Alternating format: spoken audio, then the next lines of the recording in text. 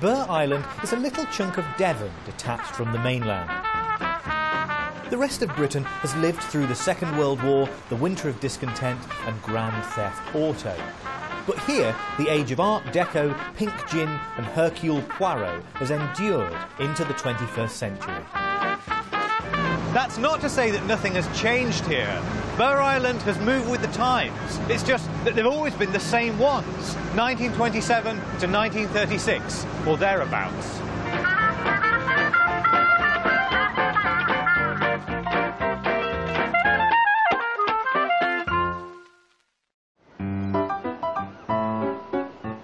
In the 1930s heyday of Burgh Island, it was saluted as the finest hotel west of the Ritz, and that was before the Swindon Travelodge was built.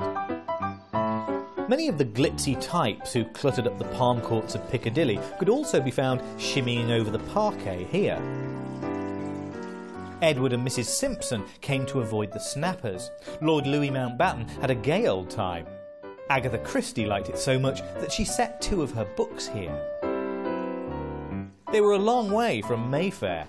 Guests in their pearls and brilliantine were obliged to share the island with a small community of fishermen. For centuries, people only came here to catch pilchards. That's why the ancient pub has such a fishy name. Burgh Island is tidal. At low tide, you can walk from the mainland, as long as you don't wear your best shoes.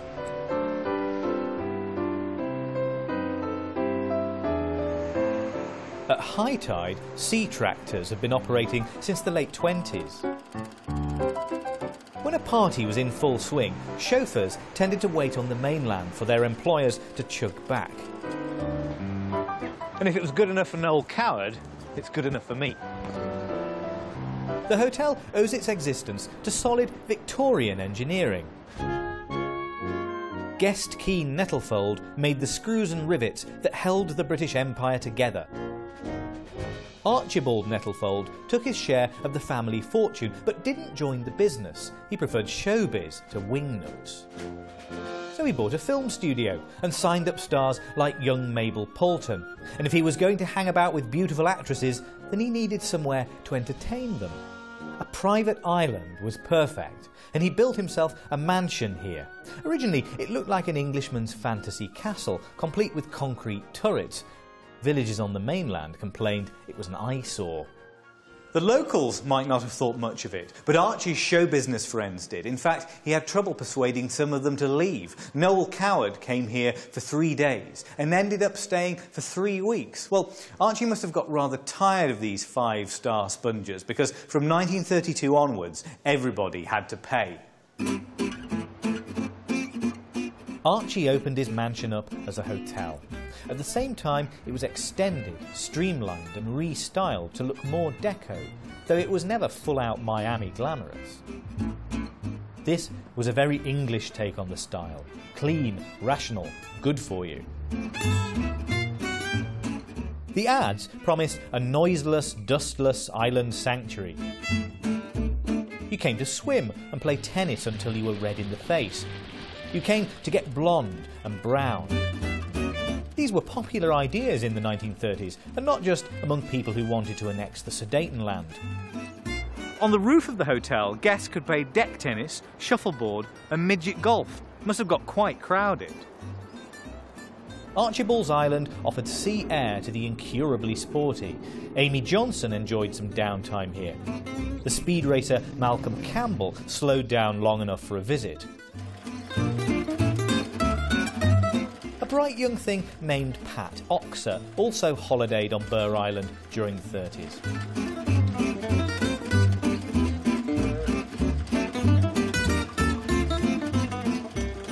That's me. I just got up. Yes, that's me. I remember that. It was pretty cold. Well, we loved it enough to come back 3 times, and I met my first boyfriend here. Oh, really? Yes. What did you bring with you on a visit to Burgh Island? Well, we had a trunk each, because we danced every night and dressed for dinner every night.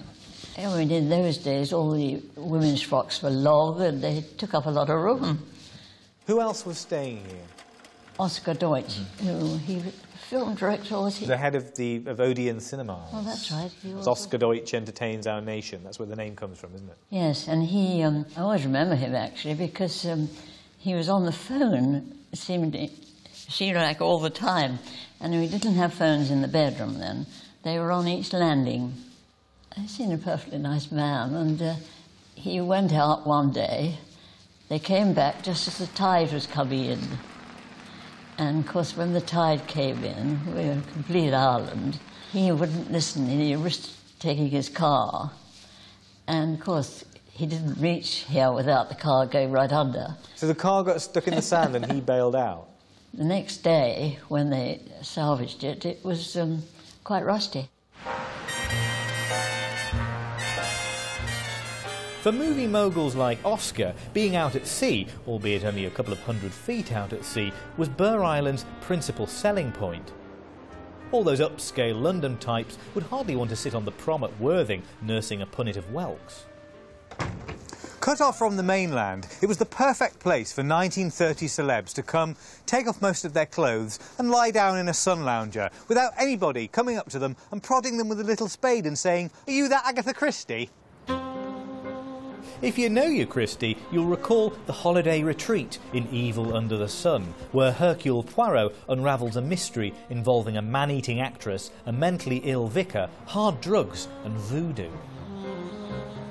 The film version with Peter Ustinov was filmed in Mallorca, but that's only because the director was a British tax exile and wouldn't have been able to spend enough time where the book is actually set, Burgh Island.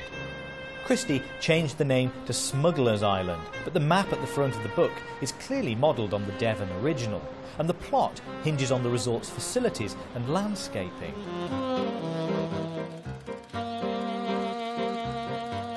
Before the war, you could descend to the beach using a Jacob's ladder which hung here. In the book, it becomes the crucial escape route for the devious former games mistress. The pair of scissors she drops while shinning up give the Belgian detective a vital clue. Down in that cave, smugglers stash heroin. And if that had a real-life inspiration, Agatha didn't fess up to customs and excise. Christie's characters like the Island Hotel because it's very exclusive, with no trippers or charabangs. The snobbery shouldn't be mistaken as Agatha's own. She's actually an acute satirist of the English class system. Christie isn't taken very seriously as an author, mainly because I think of the very high body count in her books, but there's more to them than people being stabbed with hatpins and drinking cyanide. Evil Under the Sun is a book about people in bathing costumes being fantastically nasty about each other.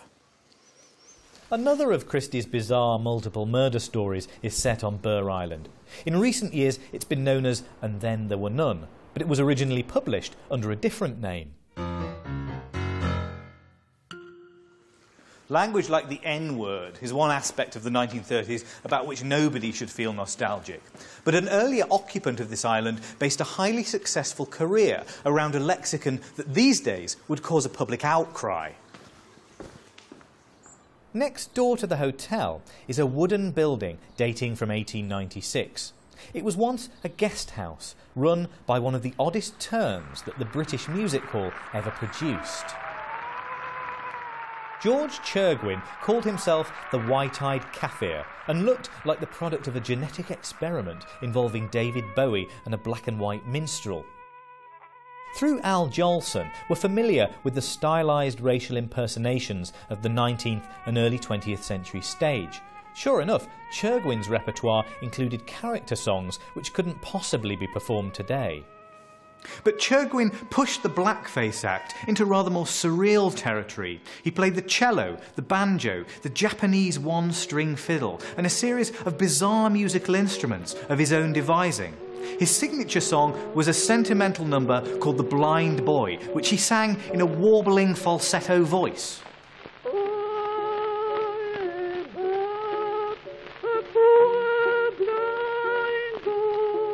He wouldn't have looked out of place in some Dadaist jamboree in 1920s Berlin. For variety's sake, he occasionally reversed the makeup. The act was successful enough for him to buy the whole of Burgh Island. He modestly renamed it Chergwin Island and is pictured here playing snooker on it. He eventually retired to run a pub in Shepperton. The island renewed its music hall associations in the late 30s when a seasoned old tern named Whit Cunliffe arrived as the hotel's general manager. He usually wore a brown suit, brown shoes and a brown hat and was billed as bright, brown and breezy. It was Whit Cunliffe who, in 1939, was confronted by an army officer telling him to take down the Jacob's Ladder in case the Germans landed.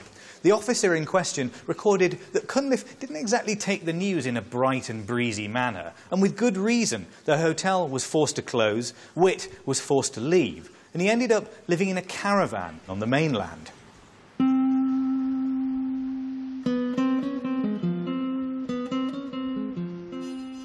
During the war, the causeway was booby-trapped with anti-tank devices.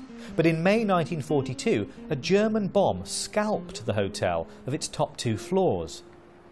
Though the damage was repaired, by the 1950s, Burgh Island was looking hopelessly outmoded, a relic of an ever more distant era. It lost its original owners, its self-confidence, and an awful lot of money. Worse indignities were to come. By the early 60s, the building had been transformed into a series of self-catering apartments, the first of their kind in the country. At that point, the bedrooms certainly didn't look like this. Cocktails and dinner at 8 were out. In came baby Bellings and Bovril à deux. The concept worked fine during the summer, when these rooms were packed with people paying 10 shillings a head. But for 9 months of the year, they were cold, empty, exposed to the elements, and suitable only for a clientele of the brass monkey sort. The exterior of the building was still unusual enough to make it the backdrop of this fashion shoot in the 1970s. By then, things were looking a bit bare on the inside too. At the start of the 80s, a development company won planning permission to turn the hotel into timeshare flats. That's when Burgh Island really hit rock bottom. The developers planned to destroy the deco dome to make way for a swimming pool, and other 30s features were marked for the scrap heap. The restaurant was nearly destroyed. They were planning to split it up into flats. They made a bonfire on the beach of many of the original Art Deco fittings. At least this fireplace survived. Fortunately for posterity, the scheme floundered, and the dilapidated building was bought instead by a pair of deco enthusiasts. They slowly restored the hotel and its reputation, a process still going on today under the latest owners. Thanks to their work, the hotel has never been more perfectly 1930s, much more so than it was in the 1930s. What was originally a fairly homely interior has become ever more deco. This mural, for instance, only arrived in the 21st century. Some of today's wealthier guests arrive by modern modes of transport, but it's the 1930s which has really brought them here. There are no televisions in the rooms, but twiddle that knob and you might get the home service. Mobiles don't work, and you couldn't text anyone from this. So what you haven't done here is restore it to exactly how it was in 1932, have you? Something very different. Lord, no. You'd have, you'd have communal bathrooms down the hall and things like that. We don't make it altogether too authentic, and we don't get into the theme park land. We have tried to restore it to your mind's eye of the 30s. Why do you think it is that the 30s are so appealing to people?